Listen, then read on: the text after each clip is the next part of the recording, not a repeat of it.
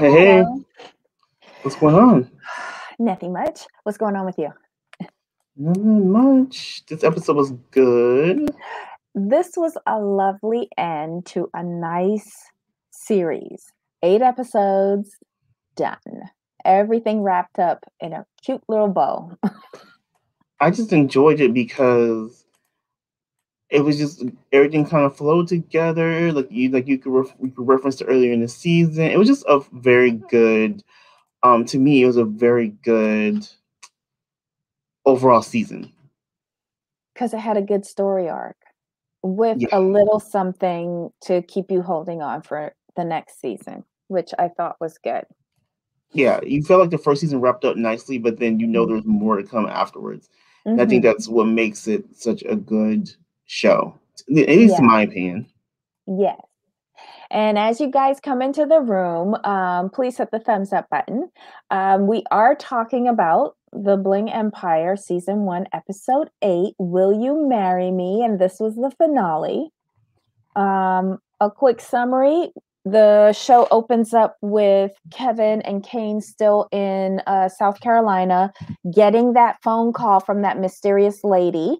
Then they head back to LA where they break the news to Kim and her mother.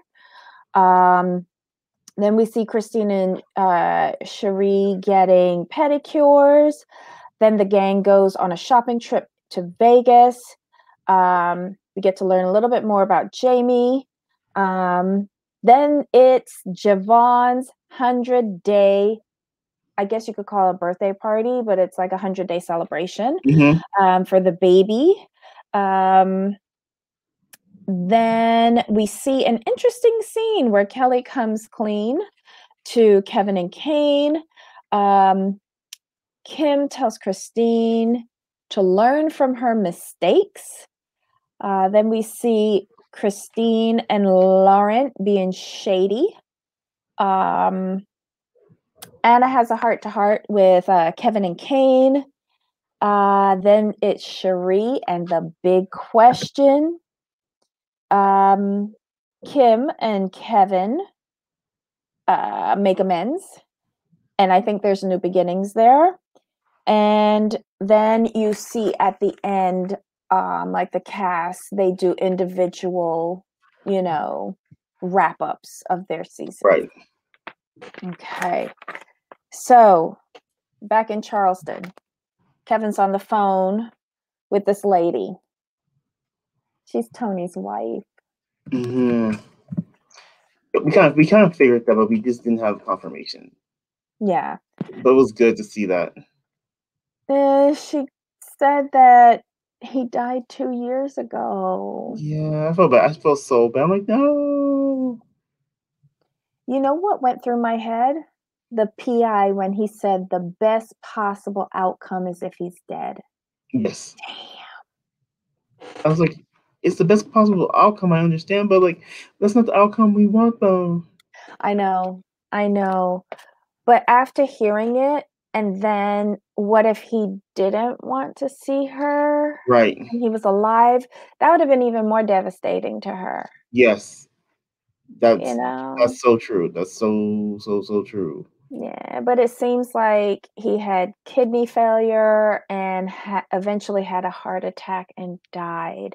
Mhm. But his wife said that he spoke about Kim all the time. Well, first of all, she said he spoke about his children. How many more kids he got out Yeah, there? that's what I was looking at too. I was like, children. Yeah. Okay. I'm hoping that was like a lost in translation thing, but at least he thought about Kim over the years. Yes. And that's something that she could take comfort in. Like he didn't just forget about her. You know what I No. mean? Mhm. Yeah, he didn't. And that's a good thing. That's something good that she can take with her and give her some closure that he didn't forget her. Yeah, he didn't just like be like, I'm just gonna throw her out or anything. He still remembered her, and Mhm. that's more than some people get. I'm kind of glad that they decided to do this without her Yes. so that a stranger isn't breaking this news to her, but her two friends are breaking this news to her. That was to be completely honest, that was my main thing. I was like, at least it's them doing it Mhm. and not a random person she doesn't know. Because Yes. I think if it was a random person, I think it might have devastated her even more, to be Mhm. honest. Mhm. And so the boys fly back to LA, and the next scene, they go straight out to Malibu to Kim's parents' place, and they tell Kim and Kimmy what they discovered in Mhm. South Carolina. And she was a little angry that they took that information and went ahead. Mhm. But I think when they break the news to her, having her mom there to help Yes. her through it and having, like I said, them there to be the ones to tell her, I think that really cushioned the blow. Yeah, because she had like her whole like pretty much her whole support system there, except for stepfather. But Mhm, I just thought like in this situation, I think that was the best case scenario for her. mhm. Yeah. Like this episode opened up really, really, really heavy. But it Agreed. lightened up as as we moved along. So, bless her heart, condolences, and he thought of you. That's your Oh closure. yeah, That's what you wanted. That's what you that's wanted. amazing. Yeah, and the best possible scenario happened. So good for them. Um Next, we see Christine and Cherie getting pedicures, and they're talking about babies and like all of the clothes that baby Mhm. G has. And did you notice that when Christine said I could give you all of his I winter saw that. clothes, Cherie was like, Yeah, "Hmm, no. She had that look like, intimidating." "Babe, what are you talking about? Hand-me-downs? Are you serious?" I guess that just doesn't fly for Right. them. I don't know. She's all, "We're not having this." No. Yeah, I'm okay. I can afford to buy clothes. Right. She's like, "I'm good, thank you." She's like, "I'm good, thank you, appreciate you, but no." Mhm. Yeah, it was cute. But Christine is one of those characters that just can't help because you have to know she has to know like that's not acceptable, but yet you're still doing it. Why are you giving her Right. hand-me-downs? She doesn't need it. We're trying to give her hand-me-downs. Yeah. Um, let's see. Then Cherie floats the idea of proposing to Jesse. Mhm. I don't think Christine liked it. Christine's like, Didn't. girl, you go against every cultural norm. Now this, how desperate are you? Hey, Cherie's like, "I'm gonna go get my man," and that's just pretty much what it is, and that's what she did, and I was like, "You know what? Sometimes you have to take control of your own destiny," and that's what Mhm. she did. She's like, Yep. I think she was at the point like, "I need to know if he's gonna be with me, for the long haul, or if he's not. I need to know now, and that's so I can make my exit." Yeah. Yeah. And she knows Jesse. Like in her heart, if she knew he would say no, I don't think she would ask. Agreed. No woman will knowingly put themselves in that position, in my opinion. Mhm. And he seems like a good provider, a Yes. good partner, and a good dad. Why wouldn't she want to like marry him? Yeah, You that's know? my thing. Like, why wouldn't she just go ahead and be like, you know what, I'm just gonna do this, and we'll see what happens. And I think it was the right call. To me, it was the right call. Yeah. But in the back of her head, she still has those little whispers of, their culture and that Mhm. not being appropriate. But good for her. She had the cojones. She went ahead and she's going to go and get her man. And she didn't. Mhm. That was to me that was the biggest thing. Like she did what she wanted to do. She got the answer she needed, and Mhm. I was super happy for her. Mhm. Mhm. So next we see like the group like there's this company that invites wealthy Asians to come and shop in Vegas and they I all was got like, an okay. invitation. I was in there like, okay, there's a company like this is. Oh, all right, do what I you need to do. get a job there. Oh my God. But yeah, and they go balls to the walls shopping. Like, dang. This is some serious shopping. I've never seen anything like this. Oh, and on the flight, E is for Hermes. Really? That How are you a model? oh, I was laughing so hard. Hermes, Okay. he was so proud. Yeah, I'm he's like, like, isn't it E? Hermes? Yeah, uh-huh. he's like, is the E silent? Is the E silent? Yes. I was like, Kevin, we love you, but E is not silent, sir. They were playing this stupid game, do the alphabet, and you name a designer for every letter in the alphabet. And they got to E, and brilliant Kevin is like, E is for Hermes. And they're like busting out laughing. But when he said, but remember with B, he's a boss, and they're like, oh, that's good. Like it's a lower end, but okay. I was like, Christine, just that was just too funny. I laughed. He's he's the perfect person to actually bring these super wealthy people back down to earth. I Yeah. think sometimes they get a little bit too full of themselves, but then Kevin says something stupid or asinine, and it just like brings everybody back down to a level Hmm. playing field. It's hysterical. I wish they would have shown him like actually shopping, like how they were in the Chinese store. Right. And he's like, oh no, that, diamond tiara is not mine. I have the And then business they card. It's free. have you gotten to? Oh, we haven't gotten to that part yet, where they asked Jamie like, does her parents support her influencer? Blah blah Yes, blah. that's next when they're That when was they're at lunch. funny. That was hilarious. And she's like, yeah, like I made like 40,000, and Christine's like 40,000. Kay's like 40,000. Christine's like, that's not even a full outfit. I'm like, But Christine did tell oh. her, keep that job, keep that Mhm. side hustle, because apparently um Kane is now on an allowance, but it's an extravagant allowance. Right. Um, and because they want to rein him in and want him to fit into their plan for him, but he's still out and about. He doesn't care. And Christine, we find out, hasn't spoken to her family in a decade. Like she got Right. cut off in college. I'm like, what happened? Well, again, this is how we're getting breadcrumbs to keep us to tune into season 2. I think Yes. Christine's going to be pivotal in season 2. But Christine tells her, keep that side hustle going, girl. 40,000 might not be a full outfit, but enough of those 40,000s, Right. you'll have a cushion in case your parents decide to, put a leash on you or cut you off completely. Exactly. I thought that was Mhm. very good advice. Mhm. Mhm. Let's see. Okay, so they fly back to LA. Um, and everybody's invited to Javon's 100-day party. And Cherie goes all out for this party.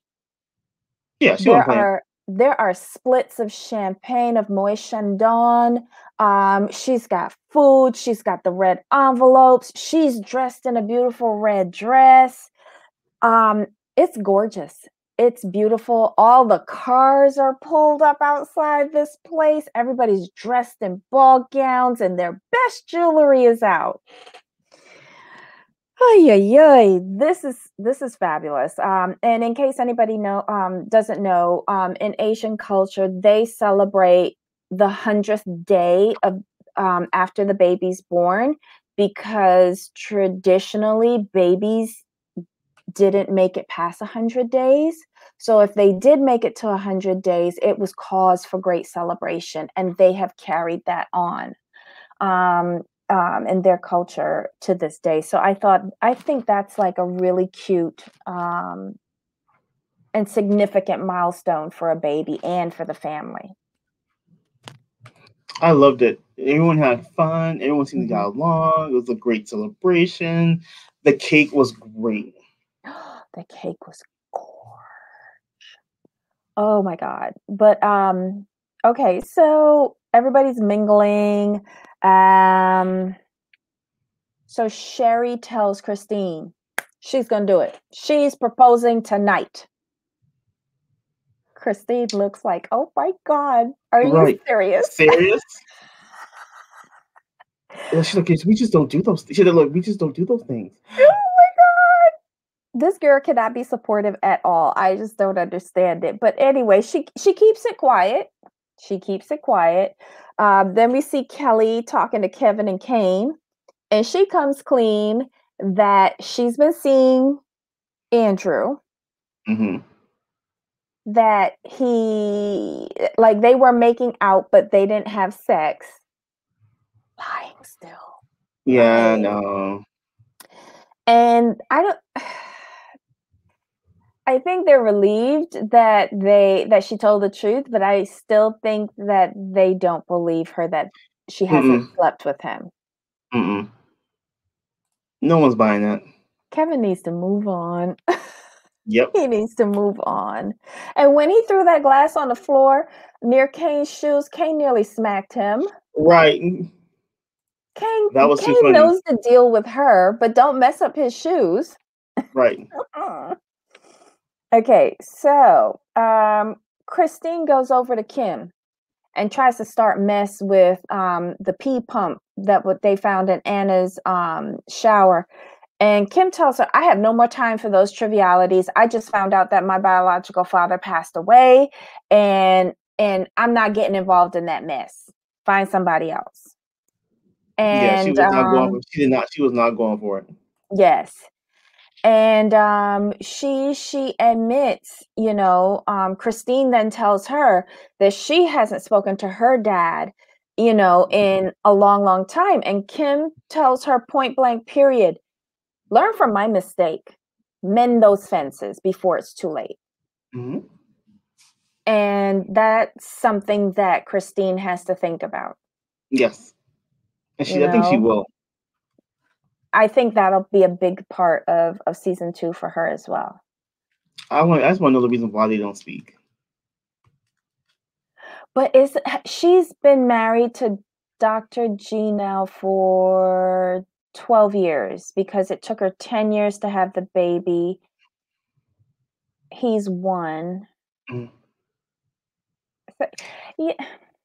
In college, if they're traditional, I wonder if there was something in college a mistake that she made. But does this have anything to do with why she didn't find out her husband's heritage until after the wedding? Yeah, I wonder what that's all about. Something fishy's going on. Yeah, but within college, she met Dr. G after college, so it can't be anything to do with him. But won't you find it funny if her parents didn't show up to her wedding? Like, this had to be a big social event. Right. She wasn't talking to her parents for her wedding? No, because remember, like you said, they've been married 12 years. And what she said, like what happened to her was in college, and I think she might be a little bit older than 34. No, because if he's 47, I think he's 47. Isn't he 50 something? Didn't Ablavi correct that? I think Ablavi said he was in his 50s.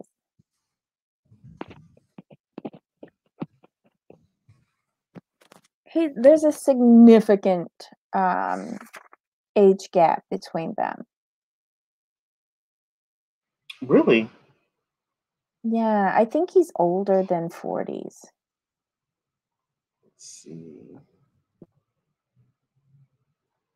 Let's see. Yeah, so Christine is 38. So who's 15 years younger than her husband, Dr. Gabriel, who's 53. Oh, okay. Yeah. Okay. So if they're married, if they've been married like 12, let's say 12 years, that means she got married at 26.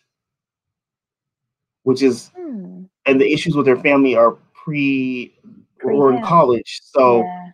So I wonder what happened. That's sad, but it makes me wanna watch next season. Okay, Exactly. so we're back at the party. Cherie's kind of like dropping hints about getting married at the table. Um, at Christine and Anna's table, Christine asks Lauren to evaluate everybody's jewelry at the table and see who has like the most expensive or whatever. And he says everyone's is good with the exception of one that has on faux jewelry. And they That was look so at rough. Kelly. That was so shady. That was like I was like, wow. Oh my goodness. But it makes sense. She's the Right. one who lost everything when she was with her first husband and has had Hmm. to rebuild. So, and Anna's always taking her shopping. I I I can see her wearing paste. I really can. Yeah. So I'm You sure they could. know? I'm sure they didn't get to keep anything. Yeah. You know, and if she did, it's probably like wanted to make reparations or something, you know? Exactly. So yeah, so they pinpoint her as having on um fake jewelry. So that's kind of it's to be expected from Christine. Yeah. Um and so then we see Anna talking to Kane and Kevin, and she tells them that what they did by going to South Carolina was amazing. And she wanted to like really thank them and appreciate them for what they did for Kim. And in turn, they're like, why don't you talk to Kim? So they're still trying to Right. make them friends again. And she concedes, and Kim doesn't want to come over because she's really trying to avoid mess. Right. But she eventually does come over, and Anna tells her that she's sorry, which I thought was like so mature. I love Anna. I love Anna. Anna's the best. You know, she tells her that she's sorry for her loss, and you know, then Kim apologizes.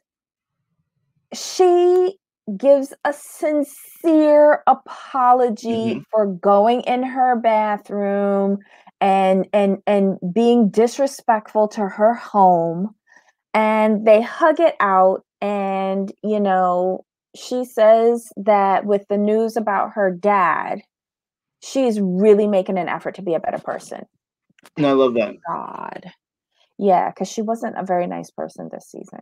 Um, then we see Cherie and Jesse get up on the stage, and they're like thanking everybody for coming and for celebrating with their family and little baby Javon. Um, oh wait, before this, did you see the part where Anna was gifting Jador diamond necklaces? It was hilarious. Like she was like, "No, Anna, no, don't give her anymore." Yeah, It's like and Anna's like, she's so cute. she's finding them. She's so cute. She's finding them. She has on like these strands of diamond necklaces. Like, what do you do? I need an Anna in my life. I need an Anna in my life. Like, if she could just drop one diamond for me, just one. Right. Too fun. She is so funny. The blase way that she relates with money and possessions is just so foreign to me. I could watch her all day long and think of it as the greatest science experiment. It's She just crazy. she just living her life. That's all she in her mind. She's living her life. Yeah. Yeah. So now we get back to see Sherry and Jesse on the stage. They thank everyone. Uh, what did she say? She says something really cute. Cute. It's the wish that the baby will. live for 100 years. That's the celebration, you know, they're Mhm. wishing longevity to the baby. Um, and then she starts going into this speech to Jesse and then asks him to marry her. And she even has a ring. Yes, I have this jewelry box. So here, I was like, I love it. He stutters, he stammers, he drags that moment out. I swear I was going to reach through my television and like punch him in the head. Right. I'm like, if he says no from all these people, I hope she just leaves him. Oh my God. But Kane is good. You know, he kind of hems and haws around it. And then Kane screams out and says, "Did you say yes?" And he goes, "Yes, yes, I said yes." So, yay, they're engaged finally. And he says that he has to give her the fairy tale wedding of her dreams. Yep, he does. And we better see that next season. We don't want to wait 5 years. Right, exactly. That's the thing. Yeah. So Kane says that he's inspired by Cherie and how she breaks tradition, and he's going to start new relationships. And you see him taking Lauren's Right. number. But that was hilarious. What? That was so funny. I want to know how this impacts his allowance next season. Right. Kim talks to Kevin about her dad, and she's thanking him for doing what he did in South Carolina. And she says that she's sorry for picking on him. And then it seems like they're flirting. So these could They be the are. next hookup. They're cute. They're a cute couple. I'm gonna need her to lay off of the injectables in the lip. And yeah, because she's looking like a Kardashian. I ain't gonna lie. She Oh, needs I to got you. like lay off of it a little bit. Mhm. Um, cute girl. She just doesn't need all that. So yeah, that looks like it's going to be the next cute couple next season. Then we have the loose ends, and we go through the cast. Kevin says that he feels accepted by his friends, even though he's not on the same financial level. Anna, this is where she puts more jewelry on J'adore and saying that J'adore found her treasure. Christine, she's trying to be as loving and forgiving as possible, except to Anna. Anna says that this has been a year for her of trying new things and new experiences. And she's going to live her life to the fullest. Kane says being a friend means going the extra mile for them. It is Mhm. the most rewarding thing, possible. And it's a part of being something special that he really values in friendship. Kevin, if you can't be rich, at least have rich friends. And Kelly realizes um, it's hard to find someone you can really have love you and you love in return. And then we see her whole ass go up to Andrew's house. Yeah, not looking. I just don't want to see them next season. Next. Mm-mm. Yeah, I'm not interested Everyone in else. them Everyone either. else. Everyone else. Yay. Them two. Yeah, No. Mm-mm. yeah. However, the only way that I can accept it is if Kevin gets together with Kim and she sees what she lost because Andrew's Yeah. still treating her like a piece of Right. poop. I can see that. I can see that happen. Mm-hmm. So yeah, that was it, guys. Season 1 of Bling Empire, episode 8, Will You Marry Me? The finale.